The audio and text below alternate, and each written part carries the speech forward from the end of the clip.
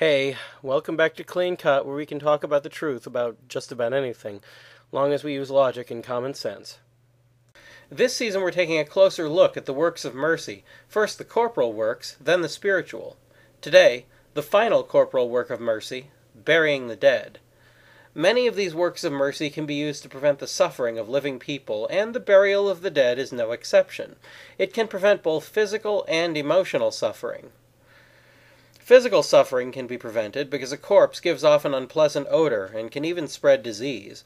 Burying the body prevents these things from harming the living. Burial also prevents the emotional suffering of having to witness the decomposition of the body of a loved one. Many of us like to remember our loved ones as they were when they were alive, and that's harder to do when you've witnessed the state of their physical body after a long time spent in the grave. There's a reason why old tombs and skeletons still gross us out. Dead bodies also remind us of our own fates, how each of us will eventually die, and while a certain amount of respect for that fact can be helpful, providing us with the humility that we desperately need, dwelling on it too much can make a person morose and unable to enjoy the good things in life. Additionally, there's another reason for burying the dead, especially for Christians.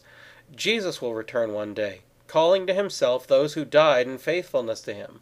All of those people will be resurrected on that day in the same way that he was, being given bodies of incredible splendor and power with which to live happy lives in his presence. And as St. Paul said in 1 Thessalonians 4:16, this will happen before anyone else is admitted to his presence. Headstones, coffins, and graveyards in the Christian tradition were used to prepare a person's body for that day, when it would be restored and glorified.